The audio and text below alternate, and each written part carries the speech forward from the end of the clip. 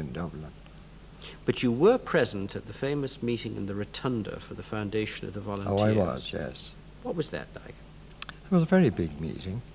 Of course, the thing at the time, I think what probably had it so big was the fact that the Ulster Volunteers had been formed, and with the majority of people it was a case of that the Ulster Volunteers were going to prevent Home Rule being put on the statute book in Westminster, and their idea was, well, if they're going to fight, we'll fight too. I think that was, I wouldn't say that all that were at the meeting had the revolutionary idea of taking on the British Empire.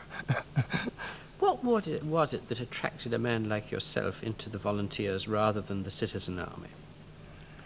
Well, I wasn't in a trade union, I suppose, for one thing, you see, and I don't know. I was a shop assistant, actually, and I suppose probably considered ourselves a bit more respectable or something. I don't know.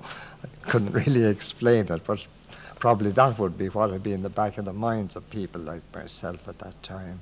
This was a labourers' union, you know. Were these social distinctions very strong, very marked? Yes, very marked. And even amongst the tradesmen.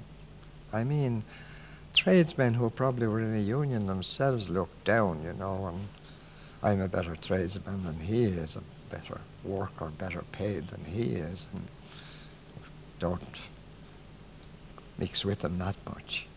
You know, they kept more or less in their own circles. What was it that brought you to Glasgow?